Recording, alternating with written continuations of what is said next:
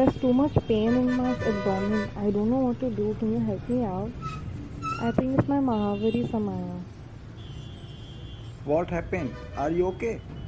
I don't feel well. I don't think I can walk now.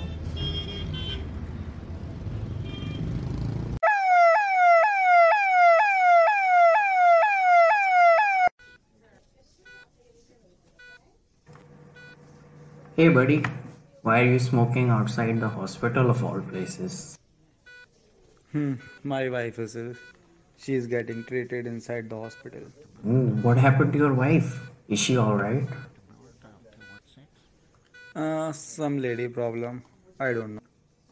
Lady problem? What lady problem?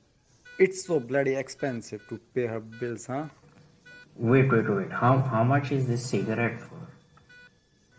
10 rupees? Wow, 10 rupees.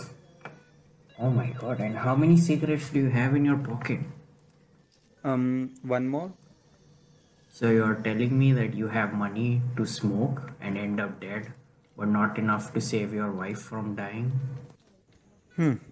What rubbish? Your cigarette packet, it has death written all over it.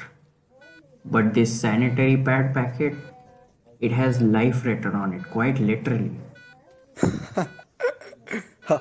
Don't laugh. You can spend this sum of 20 rupees on helping your wife cope with her difficulties during menstruation.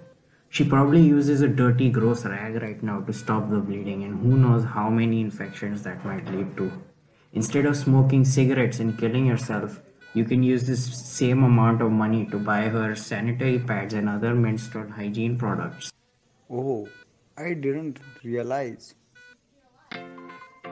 23 million girls in India drop out of school annually due to the lack of menstrual hygiene management facilities, including the availability of sanitary napkins and awareness about menstruation. Only 36% of the women in India use sanitary pads during their periods. Of the 336 million menstruating women in India, which is about 121 million, roughly 36% women are using sanitary napkins locally or commercially produced.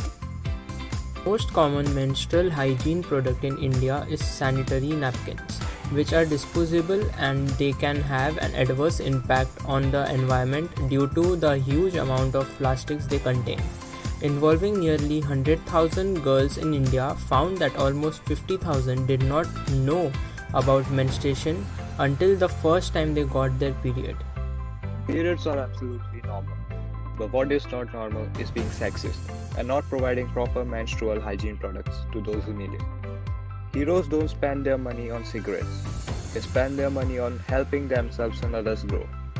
A leader isn't one who just takes charge, but one who also bleeds.